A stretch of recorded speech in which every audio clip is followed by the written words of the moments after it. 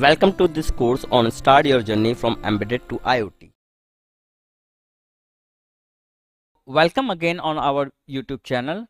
Today we will going to tell you how to create an account on the Ubidots. As you may be aware that now there is a few changes in the latest version of the Ubidot. Okay, so when you are having your old account, you will not be able to log in with that old account, so you have to create a new account on it. So today lecture we will going to talk about how to create a device and the dashboard on the Ubidot. So for this, first what you have to do is that you have to create a free account. And how you will going to create the free account, you can see that I'm scrolling down, and at the end you will going to find Ubidot stamp. So you have to click on Ubidot stamps, create stamp account. For example, you can use your name. So I am already having some email ID. Okay, so I can use that email ID. Let's say I'm using this email ID. Username if you 2024 Jhansi PRS, and password whatever the password you want to keep. And you have to click on this My IoT project is for personal and non-commercial use, and click on I am not a robot. So you have to go on your email account and you have to check your inbox so that you can verify your email address. So once you have activated your account, okay, you will going to get this type of dashboard where you can find there is a device, a data, and now we can find there is a user and apps also available. But if you see there is a star here and the star on the apps, that means if you want to use these services you have to pay. So now in Ubidot, in the stamp account, we have not got that much free services available. So there are some of the limitation which we are getting. So let me go to the device first. So when you click on the device, you will get a demo machine is already created here. So one device is already been created. If you want to create your own device, you have to click on this plus icon, and then you have to click on that blank device. And now you have to give the device name. For example, I'm giving smart home, and now I have to tick this option.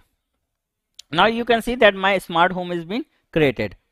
Now I will going to click on this smart home, and here you can find that my smart home is there. My API label is smart home. I have got a ID, I have got this token number, and everything is available here.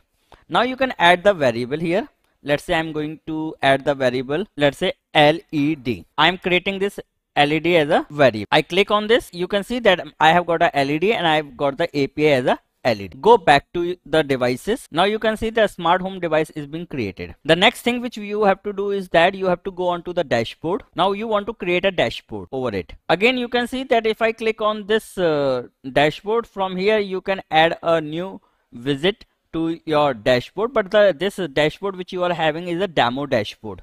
Okay, we do not require this demo dashboard here. Okay, so what you have to do, you just see there all things are coming here. This is the demo dashboard right now I am having. Let's delete this demo dashboard